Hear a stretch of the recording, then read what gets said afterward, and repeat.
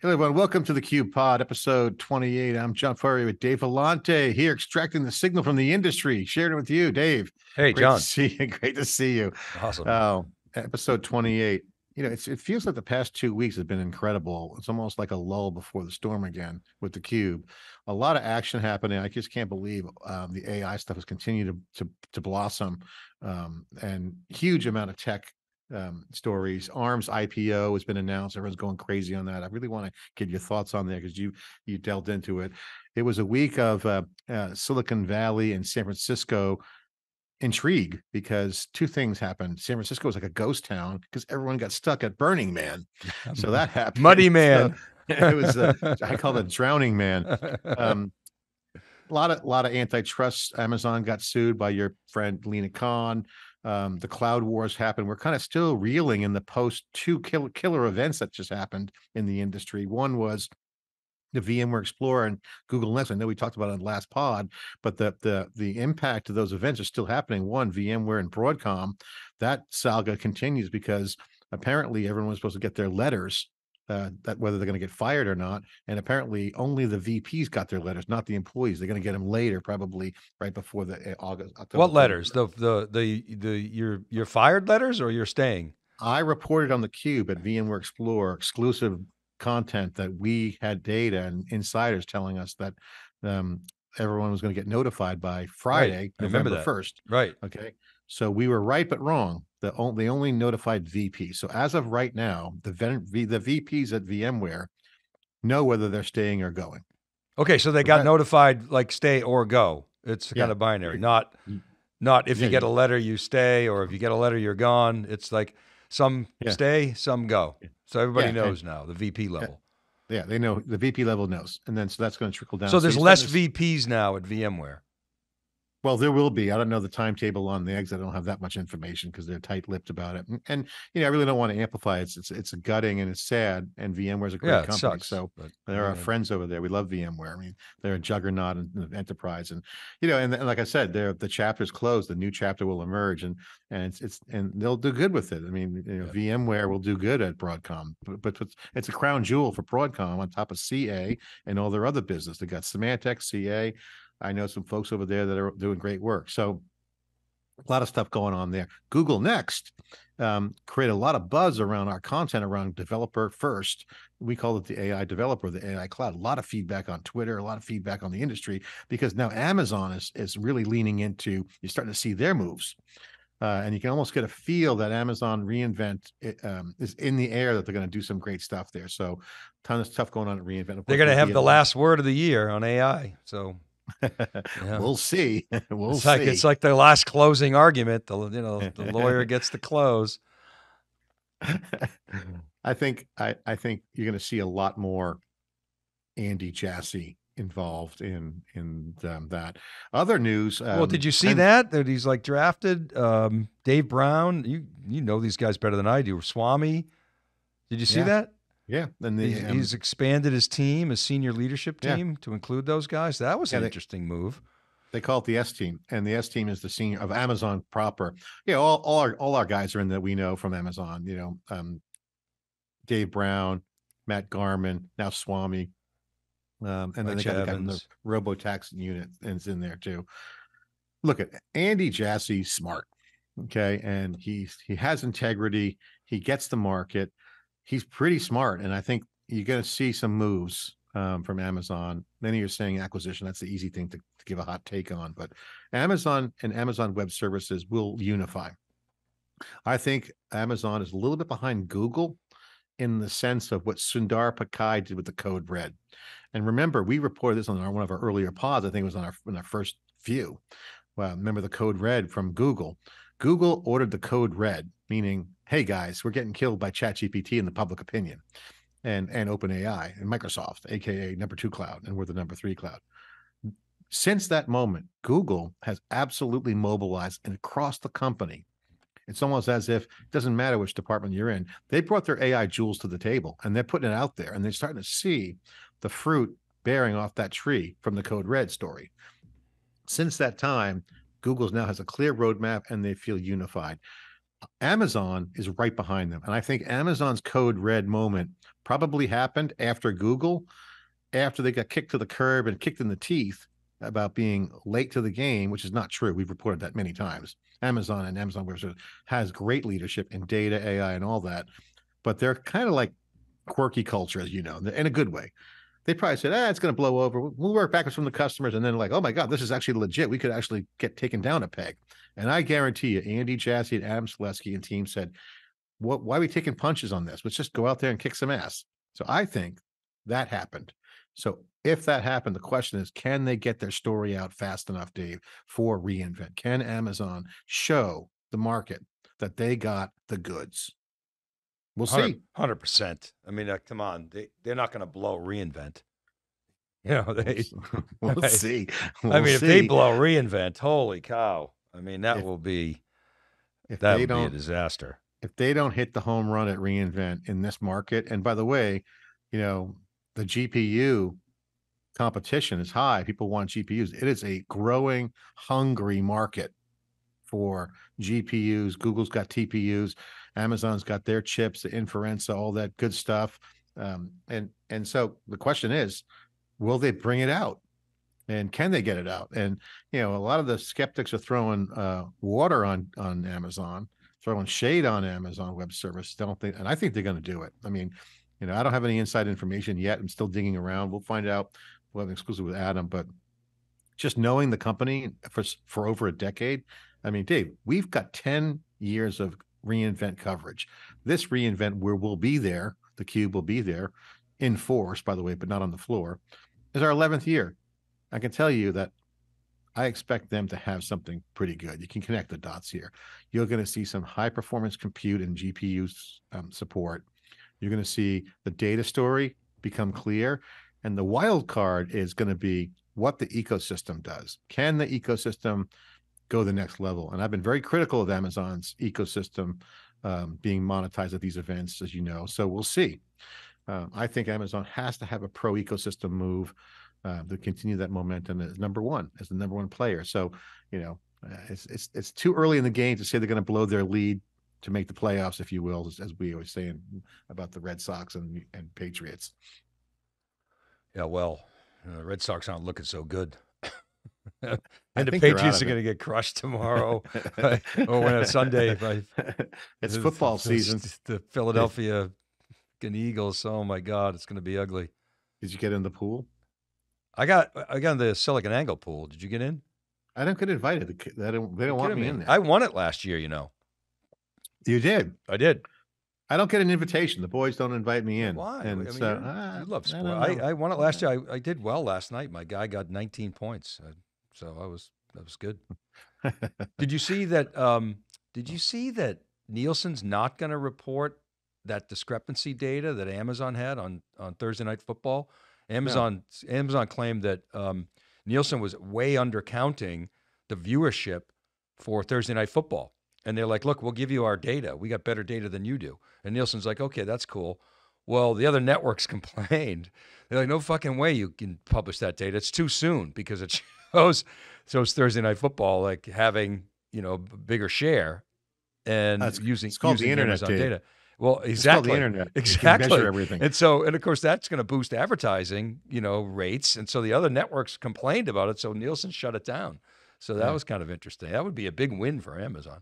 It's almost as if the truth is out there and everyone's making money on the lie, aka Nielsen ratings. So why unveil the truth and level the playing field against the people using fake data?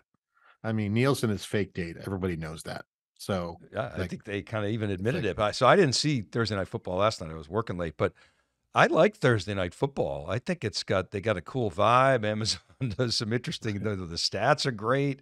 I mean, it's kind of overload on Thursday night, but it's good. I mean, the format is really good.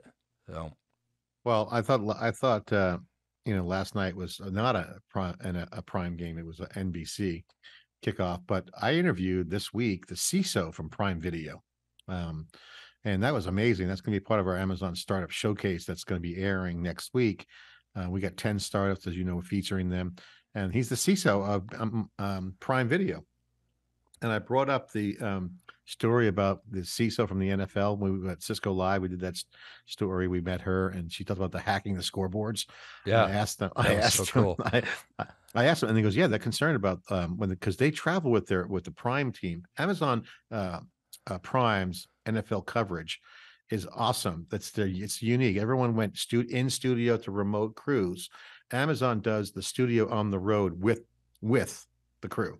So I was interested from the CISO's perspective, among all the other things that they do, what that looked like from a security standpoint, because again, this is like an IoT device. They got all the trucks, they got to run cables, they got the cameras. And the bottom line is that you can hack that stuff. So they're at the firmware level. So he answered the question. He went into great detail around the security around Thursday Night Football, because they travel to the next city. So it's like basically a moving factory. And so I was really curious, and I thought that was fascinating. And then I asked them about how they're integrating in on these platforms with other things. I don't know if you have used Prime, but Prime's got MGM Plus relationships. So that to me, and YouTube, by the way, YouTube TV is doing a great job on this. By the way, if you follow the streaming platforms, whoever can integrate best with the billings will win. Because one of the things I hate about streaming is I want to watch another program and then I got a context switch and it takes seconds to load. Horrible. I forgot the password. That's why YouTube's so great, right? It's got a lot of content. I wanted to watch the game last night. I could have actually gone to YouTube TV on the main channel, but I was in my NFL app because I thought it was on the NFL. I scanned the barcode and boom, I'm in YouTube TV. It instantly cross-connected me to YouTube TV. So check it out. So that was amazing. And that's integration. So cable, I don't know about your cable, but Spectrum, they no more ESPN. ESPN2, ESPN Classic, all the ESPNs, you can't get them anymore. Same with Disney, right? Yeah. And they're saying, here's the phone number to call to complain. I'm like, no. I said to Deb, go for it, because she's been trying to cancel cable forever. But I'm like, it's ESPN. Now ESPN's gone. I'm like, cancel cable. Get rid of it. And yeah, YouTube TV is awesome, right? Well, Disney had a huge issue with Charlie. It was a stalemate on the contract negotiations. Huge issue. And I think basically video broadcast is struggling. This is the war between streaming, Dave. This is our world now, digital TV. But you're talking about your point about the user experience is right on. Whoever does the integration and eliminates that context switching, they're going to be able to charge a premium, and that experience is going to be really, that's going to be really important. It's just because it's big changes coming, right? And then I got some Rokus in some of my TVs, and that's a dead end, right? Because all these internet TVs now do everything that Roku does. I mean, the thing about the ESPN thing is, the question is the power. ESPN has so much power. The question is, will your phone calls even matter? And do they even care? So presently, ESPN spends roughly about $9 billion a year on sports rights. Yeah. And now and this is before they have to pony up for the new rights for the NBA and the new rights for college football. That's $45 billion in sports rights fees through 2027. Yeah. Dave, so $45 billion. So I'm not calling ESPN. I'm calling Spectrum to cancel. Forget it. I don't need you anymore. I need internet in. That's it. I need, high-speed internet. Give me good download, upload speed. That's it. The rest of the stuff, forget it. I don't need it. This is why I think the whole college football misalignment, that was other big news that happened that we didn't talk about last pod, was the Pac-12 just disintegrated. And now Stanford and Cal, the schools here in the East West Coast, in my area, Palo Alto, the rivals, they're now in the ACC, which is Duke, North Carolina, Boston College. It's like they got to fly across the country. Ridiculous. I know. All because of the money. The question is, with cable and the $45 billion that ESPN's got to pony up, Disney's looking at the numbers. They're saying, hey, wait a minute, why don't we just go streaming? Why should I even deal with the charter deal? In the old days, they never would have had that leverage. The leverage would have been the cable company. So there's a huge push, and the same thing's going on with the actor strike right now. A lot of these Hollywood guys who are middle of the road, they have podcasts going, comedians, actors. They're kicking ass on the direct media, And that's interesting. Yet the writers in media are all the talents go into Substack. So, Disney, um, you know, Disney and Charter is going to open up the door for other cable potentially to crash too. I mean, look at Comcast, Xfinity. It's going to, Dave, we're living in very interesting times. I mean, Hollywood versus say traditional media, almost opposites, right? Happening. Spotify has news that their podcast venture, $1 billion, is kind of going south, not doing well. Interesting there. Spotify, had this podcasting network. They spent $1 million, but the subscriptions are up. Ads aren't working. Hey, ads don't work in podcasting. That one interstitial brought to you by, I guess that doesn't scale, but apparently I love podcasting, as you know. I'm biased. So the title is the hottest coach in sports, Coach Prime. So Deion Sanders is the coach of the Colorado University Buffaloes. He came from Jackson State, and we had a great record at Jackson State. This team was 1-11 last year, and they just beat TCU, who went to the national championship. They got smoked by Georgia Tech, but they beat the number 2 team in the country last year. He comes in, his kid plays QB, and he's got his mojo going. He says, "I'm bringing my baggage, bringing my luggage," and it's Louis, as in Louis Vuitton. So, and he calls his leaders dogs, and he's got these guys going. This is a guy, a lot of people don't like him. I got to tell you a quick story. Marion Campbell was the coach in 1989 of the Atlanta Falcons, and when Deion's rookie year, game 1. They quoted him up in the booth, the broadcast booth, Marion Campbell saying that Deion Sanders is the greatest athlete I've ever seen. Asked for a comment, Deion responded, "That's accurate." This guy has balls, and I love him, and I wish him luck. I can't wait to see it. And the last thing is, in 1989, I was at the CU Nebraska game, rooting for Colorado. A friend of mine went there, my college roommate's brother, and that, to your point, is like they're no longer in the same division. I don't know. They blew up, the division that those guys were both in for years. It used to be a big rivalry. So maybe it'll come back. Colorado, they were in the Pac-12 for a while. So, Pac-12, yeah, right. I mean, we'll see. And Nebraska was in there too, right? Nebraska, Oklahoma, right? I mean, Boulder's full of electricity right now. You gotta be pumped for Deion Sanders, beating a team that was in the national championship. Obviously huge. His son, they're already talking Heisman potential. The team is rocking. I mean, it's early. Yeah. I know. But that guy Deion Sanders played 188 games over, I think, 14 seasons. That guy showed up, and he got 2 rings. Prime time. He put his money where his mouth is. Well, Dave, I mean, we got a lot going on in tech, again, earnings, but, Apple's come out with a new iPhone, so you're seeing the iPhone 15 potentially coming out, and a big event. What version of iPhone do you have now? I don't even know. I have, what? Either the latest one or... my phone died last December. I was going to the Palo Alto Network show. So I tried to get the latest. What is it? The 14 is the latest? The one with a good camera? See, I only have the two cameras. And so this is all they had. And my phone wouldn't keep a charge. So I said, fuck it. I'll just give me what you got. So, it's fine. It doesn't have the good camera. It doesn't have the, what do you call the little notch there? I don't have the notch. But maybe another one. But I have the fatty, like the big one. You used to have the big one, the phablet. No, I know. I have the biggest one. I like the fatty, but I got too. the shitty camera. Get a new one. I don't have the Wait notch. for the 15th. So wait for the 15th. They got the big September 12th event. It's they're calling it Wonderlust. I hate every time I get a new phone, it's like you can't log into any of your apps. You got to re-sign in, forgot password. It's such a pain in the ass. Not worth it. I'll wait till Apple just does its planned obsolescence and forces me to get another one. So random news. So Teresa Carlson took a job at Flexport. She's a CUBE alumni, former AWS. Yeah, she went to Flexport to join the CEO there, Dave Clark, former Amazon ran retail. He steps down, so to speak, sets down. And that's the founder, Ryan Peterson, comes back as a chairman. They already refreshed the website. They got rid of Carlson. So David Clark and his lieutenants are all gone. The founder comes back, and then David Clark says he's running for governor in Texas. Okay. Right. Teresa, I texted her yesterday and tried to get a comment, no comment from her, but she obviously finds out today she's no longer on the website.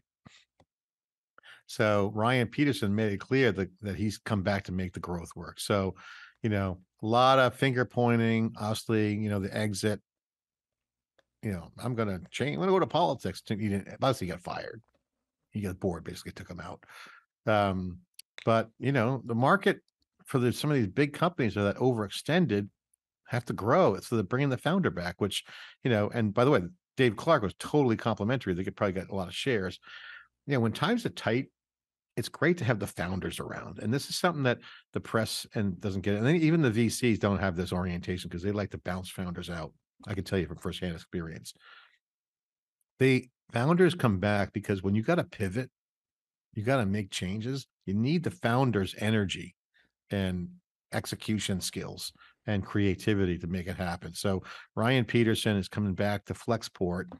Amazon guys team came in to essentially scale it up at the cadence of, Amazon law, if you will. Amazon is get it going, work back from the customer. They did that, but they overspent and now they got to grow. So the founder came in to accelerate that, and they got rid of the lieutenants, of which one of them was Teresa Carlson, a friend of theCUBE. So, I'm sure she's gonna have a job. I wouldn't be surprised if she jumps back if Andy Jassy doesn't call up and get her back at the Amazon. Yeah, you think? I mean, sure. I would hire. If I were a company, I'd hire as the CEO, woman CEO, power player, great salesperson, great manager. Here's the problem. She's so strong as a leader. She needs to be in a culture that actually rewards that. And I think, she left Amazon. She went to Splunk. They went sideways, and then they're kind of going the private equity route or have a new CEO. Didn't she go to Microsoft? She went to Microsoft a little bit to kind of play the field there. Probably didn't want to sign up for a big number there. Joined Flexport, which looked like a great gig because former Amazonian Dave Clark, then in the family, so to speak, then he gets bounced out. So, I think for Teresa, she's going to be on a rocket ship with great people. And, this is the classic thing. And I think if she goes back to Amazon, they could use her right now because they had a lot of turnover in the ranks there, and her DNA of Amazon DNA would add massive value, and she would instantly be able to step in as a leader in there immediately. And so the question is, can she work with her former colleagues? That's kind of thing's going to come up. But I think Andy Jassy should bring her back in. And they call that boomeranging. Yeah, I was going to say, boomeranging would be a very positive sign. Yeah. My opinion, that would be a real plus. Yeah. So I just find that whole founder thing is going on right now. So in this market here in Silicon Valley and around the circles, there's two types of companies. One's the AI companies that are growing, mostly younger demographic founders, and then the founders of the SaaS companies that are either about to go public or on the verge of public offerings, and then ones that aren't making it.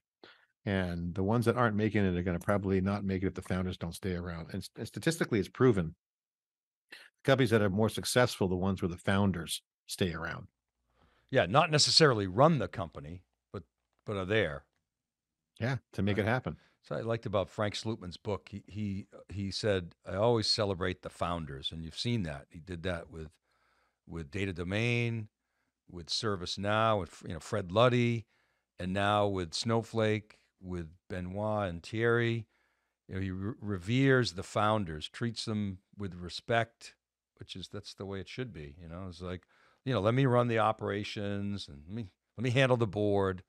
You guys do your thing, do your product thing. There's very few founders that actually, have made like super successful CEOs. Obviously, Michael Dell, Bill Gates, Larry Ellison. There's definitely more than a handful. Yeah, but the founders that stayed, the one Google, for instance, they had brought Eric Schmidt in, but they stayed up there. Zuckerberg, he stayed in charge. Hewlett Packard, with their founders, stayed in charge. I think Steve Jobs got fired. I think then he came back. Obviously, he needed to be around. I think it's a fallacy that you need to bring an operator. I think Slootman is a unique situation, but I think that's not the formula for success. I think you bring a Slootman in when the founders can't operate, right? That's his formula. And so that's the key to these deals is, do the VCs prematurely not make the founders operators? Or if the founder wants to be an operator, they got to be in a position to learn how to be one. And if they think they're one and they're not, that's failure. And that's when they get bounced out of the company. When the ones that say, hey, I'm not an operator, let's bring a Frank Slootman in, that's the scenario. Or a founder that's young, a Zuckerberg, hey, I want to run this company. You surround yourself with operators underneath you, supporting you. That's the key. The ones that fail, the ones that think they can operate things and they can't. Well, wasn't Sheryl Sandberg, I mean, the real operator at Facebook? Or, I mean, you know that better than I do, but I mean, Zuckerberg caught lightning in a bottle, and then like the word is like Sheryl really managed that day to day, right? Yeah, on the business side. The technical side, Sheryl didn't have anything to do with. It was Zuckerberg and Chris Cox on the team. They had a good team on that side. So that was a great example of divide and conquer. And that's essentially what Larry and Sergey did with Eric Schmidt. Eric Schmidt came in at the right time, and that was controversial at the time. And they maintained that three-person team, and then Schmidt handled all the business side. Of course, Larry and Sergey were actively involved. It wasn't like I think Zuck was letting Sheryl do her own thing, Sheryl Sandberg, with some oversight, but I think Zuck trusted her and let her run the show. And some say that was the problem. She got too successful. The advertising became too good, Dave. And it was so popular. It broke democracy. I mean, let's face it, Facebook was so successful in their targeting that the payload of the network effect and their overall social graph infrastructure was so strong, it didn't matter what you put. Good content in there, it works great. You put bad content in there, it works bad, great. So, it was too good. I mean, and I think Sheryl built that system, and then because the ads were paying so much, they had to look the other way. No one talks about that, but that's basically, in my opinion, what happened. They kind of knew about it. It's like, well, it won't hurt anyone. At the scale, it's almost too big to pull back. I mean, it's really a tough call. Facebook definitely had some big problems there, and they need to pay their penance for that. But you can't blame them. I mean, they what are you going to do? Turn off the billions of dollars flowing in? Oh, they had a They had massive so much cash coming. flow. I mean, oh my God. And that's like Microsoft back in the day. They basically had their monopoly. It was like it became indestructible. I mean, they earned it. Ballmer and Gates obviously made the right moves, the right chess moves relative to IBM, and they kind of stole the graphical user interface moves, right? Whereas Apple never really had that sort of monopoly, right? They just made great products. Dell, they didn't have a monopoly. They were basically putting together, other people's components, and so that was more of a business model. Oracle had to fight it out with like Sybase and Informix and IBM. And so, it may make interesting case studies, I guess. I don't know. Well, Dave, there's a hurricane brewing, just FYI, on coming up your way. Dude, we just got hit. Like this 45-mile-an-hour winds blew through here. There must have been like 100 lightning strikes. It was pitch black. I was like, what the hell? And then boom, gone. Yeah. So I guess it is headed our way. I just found this out. What do you know? I don't even. Hurricane Lee brewing down there. Christ, that's all we need. You know what else? I got to have a shout out to your alma mater, Babson. Babson was named the #1 college for schools among the Pulse 2024 best colleges in the U.S. that scored the highest for career preparation in a survey of students and recent alum. Babson, #1. Over Northeastern? Northeastern didn't even make the top 10. They got the great co-op program over there. I know. I was surprised. Babson's a great school. I would tell everybody, when I went to Babson, when Harvard wouldn't accept part-time students, because I went to Babson part-time because I worked for Hewlett Packard in the '90s, early '90s, late '80s, early '90s, and they paid for my college. It's kind of a factoid never really talked about before, but I never had to. But what did you have to give in return? You have to just sign up for some number of years? No, they basically part of the company benefits was if you were identified as a decent performer like I was, and you didn't have to be a superstar, but if you were had the aptitude and your managers and certain late chain of command approved it, they pay for your education. That's it? You didn't have to sign up for 2 years after, or no? No, I quit 2 years later. 2 years later, started a search company. No, That's awesome. Hewlett Packard had a philosophy, Dave, and I got the book right behind me. It's called, I keep it on my desk. It's called The HP Way. And then they had a philosophy called management by walking around. And back then you'd walk around the factory floor and kind of shoot the breeze and check on things and, you know, press the flesh. But Bill Hewlett and Dave Packard had a philosophy, and their philosophy was train their people so that they're so strong enough that they could go out and start a company. They were very entrepreneurial at that time too. This is like insane pre-entrepreneurial bubble momentum. There's like a wild card. No one thought like this. Every corporation was maximize the employees, theory X management, they called it. But Hewlett Packard said, we want to train our people so they can go out and start their own company. And people said, why would you do that? He said, well, it's our job to keep them here. And that's the philosophy of HP. And so they, if you wanted education, do it. So I applied to Babson, That's got awesome. in Babson College, got my MBA there, obviously my undergraduate computer science at Northeastern, but they paid for it. But I had to go at night school. Harvard had no night school. So, but Harvard and Babson, the professors teach both places. So all my buddies who were at Harvard Business School were getting the same classes. Jeff Timmons taught entrepreneurship. Nick Stevenson taught a financial entrepreneurship, how to finance your growing venture. The faculty would swap back and forth. You'd compete for the Kauffman Fellowship. And so, and I asked someone, why do they do that? They go, well, they get paid more at Babson. So Right. Harvard has a prestige. Harvard said, we don't want to lose everyone to Babson. So they let them do their side hustle at Babson. And that's how Babson got their name. They were essentially letting the Harvard professors teach the Babson folks. And, and a lot of Babson attracts a lot of international students that Harvard wouldn't let in. Okay. So that was another little kind of area that Babson had cornered, which is, the king of this country's son goes there, or, royalty, oil money or whatever. It was a very diverse school. Babson was great. I mean, I really enjoyed my time there. I learned a lot about myself and entrepreneurial thinking. The curriculum was amazing, and I was totally prepared. What they didn't teach you enough of that Northeastern does is hands-on. Like, you need to fall on your face in entrepreneurship, and they didn't really prepare you. They kind of say, oh, you got to fail and learn, but they didn't really highlight that enough, Dave. You say in Northeastern or Babson? Babson gave you all the things you need to be an entrepreneur, but they give too much false hope. This is the problem with all these programs. Entrepreneurship is freaking hard, right? What they don't tell you is be prepared to do a face plant. It's like learning how to snowboard or ski.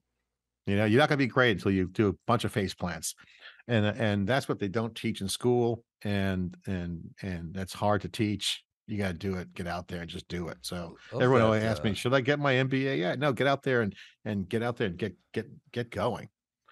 Just don't break your neck. I love that the Bill and Dave story, though. That's awesome. Remember we did the show at theCUBE at Bill and Dave's office? Remember that? Yeah. The old 70s furniture that they retained. They had ashtrays on their desk. Yeah, big ashtrays, right. That was wild.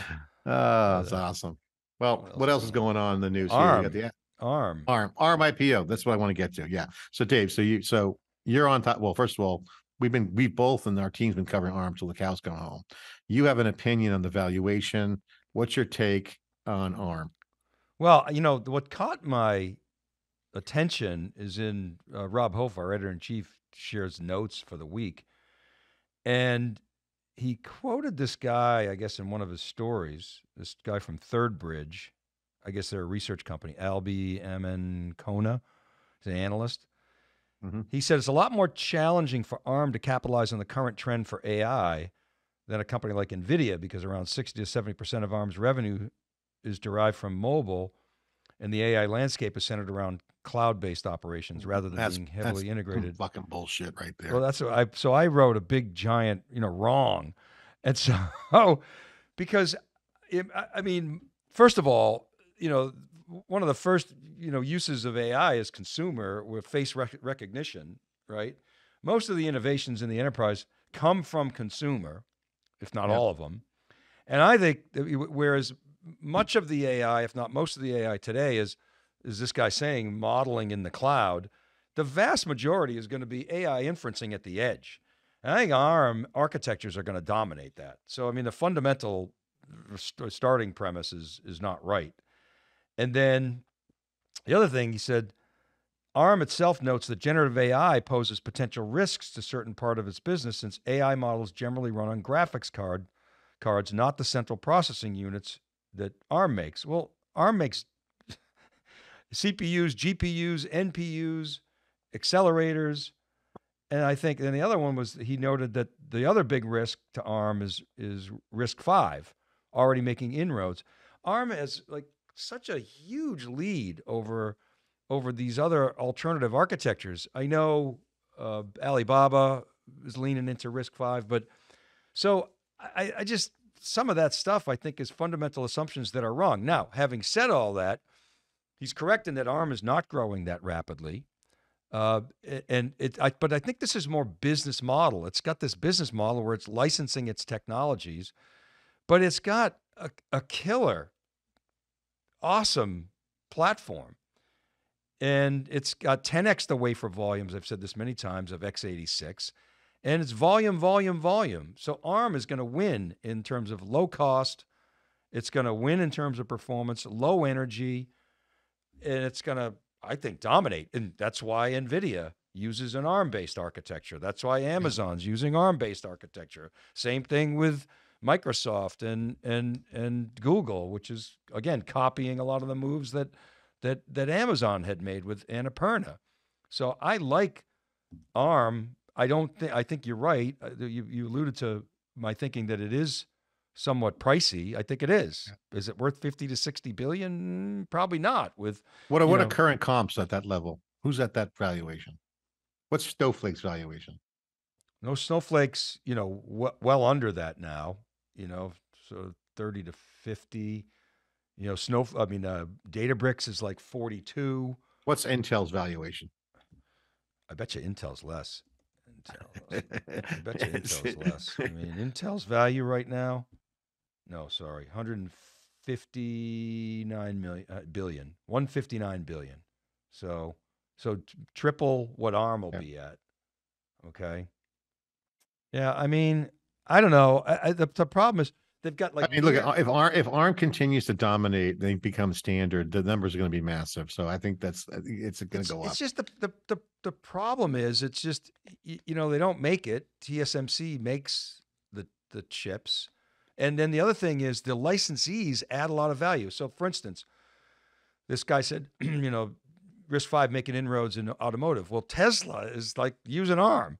They basically take the CPU and GPU pretty much as is, I think, and then they program the NPU because ARM is so programmable. So that's where they add value. So a lot of the value add comes from the licensee, which is such an attractive model for the licensee. Now, RISC-V's got a lot of open source. You can probably do something similar, but ARM volumes are so large, and basically they've taken the time to tape out, which is the time it takes to go from design to actually you got chips that you can install. From 5 years, ARM took them down to 18 months, maybe even 24 months. And now with the most recent announcement, their recent Neoverse announcement, their latest version, they had to take that down to 9 months. This is so far ahead from a time to market standpoint and a cost advantage because of Wright's law. So they're getting more from a valuation standpoint than they would have got selling to NVIDIA. But the problem is they're a controlled company. The stock's not going to be like super liquid, right? Because SoftBank still owns most of it. But I love ARM. I wish the U.S. government let NVIDIA buy it. The U.S. would have owned ARM instead of, international ownership. But Dave, we have to kind of break early today because I have a couple more interviews I got to do here in studio. But we have a couple minutes. I'm ranting. Oh no, no worries. It's a great rant. ARM is a super valuable company. It's an important company, and people are going to be analyzing this till for a long time. But I do want to get one thing in. So, and I just saw a tweet posted this morning by the co-founder of Hugging Face, Clement DeLong. I've interviewed on the CUBE. He's a CUBE alumni. You're gonna like this. He quotes, "Where are the open sourced AI folks in Silicon Valley? ? Hope they haven't all been brainwashed by the doomers and proprietary people. Period. The number one open LLM, Falcon 180B, has been trained outside of Silicon Valley. So it's time to step up. What a call out. So first of all, impressive. First of all, he's not really American, so his English is off. Proprietary people. I love that. My favorite line. You proprietary people, you. Doomers and proprietary. First of all, I love Clem. Clem, we love you. Love you to death. CUBE alumni. Got to say it. You get it all wrong. Silicon Valley is not doomers and proprietary people. There are proprietary people in Silicon Valley, but that's a little bit of an overgeneralization. Okay. That being said, he does call out Silicon Valley, and you know, we have open source out here. We got JJ, he runs open source VC firm, always pumping. Got an event coming up. Tons open source in California, tons in Silicon Valley. A little bit off base, a little bit of a shot across the bow, a little bit of a global rivalry developing, Dave. I want to bring this up because one, I like Clem, but I like his point calling out Silicon Valley, even though it's a little bit over the top, brings up the global discussion. Open source is global. Entrepreneurship is now global. There's a global wave happening. And this is something that we're going to continue to talk about in our pod, probably in another episode, but the global entrepreneurship with AI is so big. Does Silicon Valley have to evolve? He's basically saying, you're behind, step up. It's getting dispersing. I'm not sure I agree with him, but half the machine learning came out of Silicon Valley. What does Chambers say to you? There is no, he was in East Coast 128. Silicon Valley took over. Silicon Valley took over. There is no sure thing. He had a different phrase for it. Hey, real quick, did you see Las Vegas hotel staff is going to go on strike next month, maybe? That'll suck with the fall conference season. Yeah, I don't get room service anyway. Yeah, well, it's supposedly everything. Housekeepers, bartenders. Oh, boy. You go to the bar, bartenders, all staff walking off the job, restaurants. So that'll really suck if that happens. So, all right, what's your rant for the week?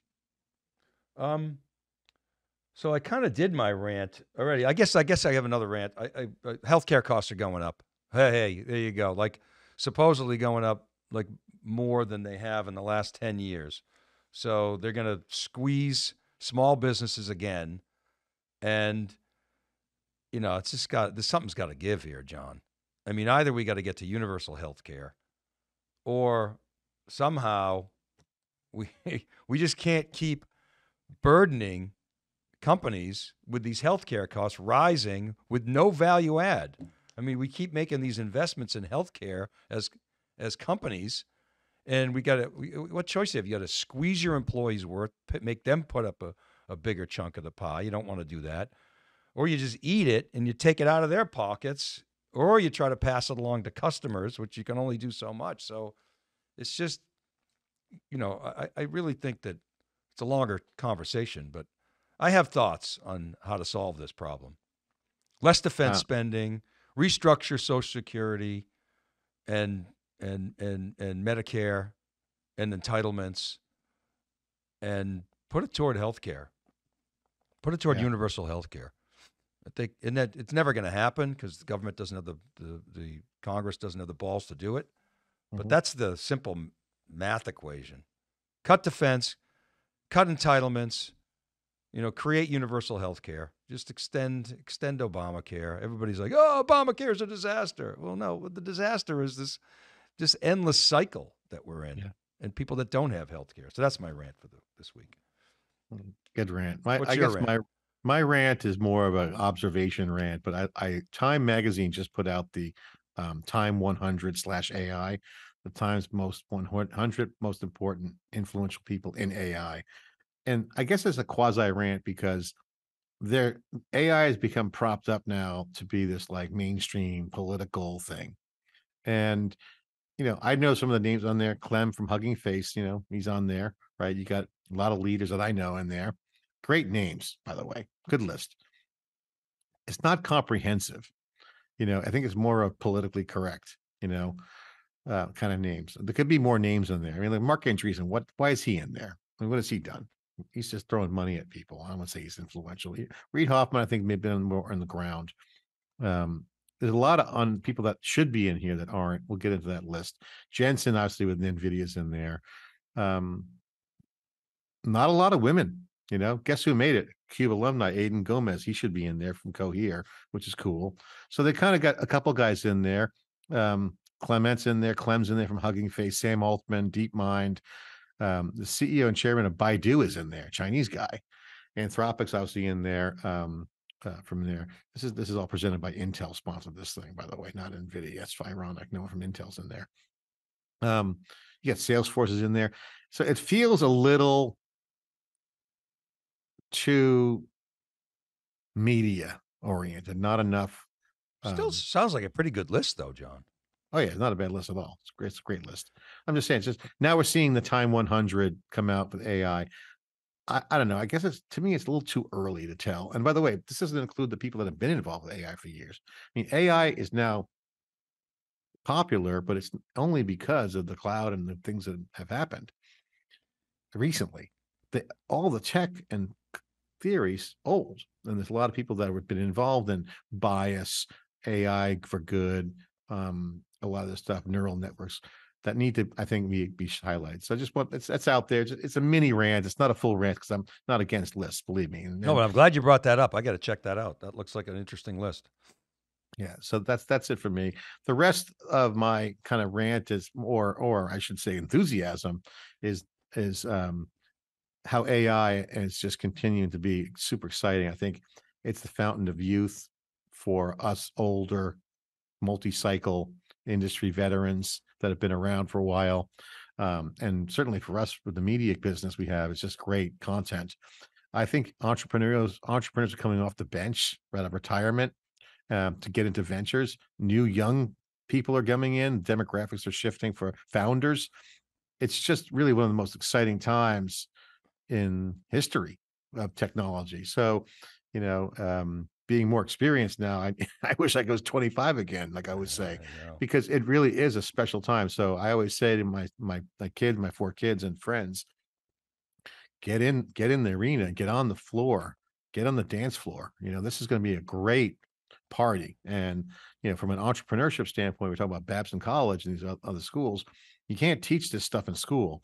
Executing, putting teams together, getting synergy, getting cohesion, product market fit is going to be even more of an art, because get in the arena like Tom Brady.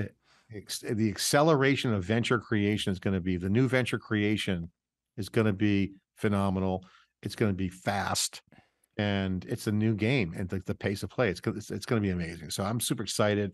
Can't wait to look at companies, invest in them, cover them, and have fun. So I got to say that's my final point, but it's all good. And again, outside of that, got reInvent coming up. We got CrowdStrike. I'm going to be in DC, Dave, from Google Mandy at the security show.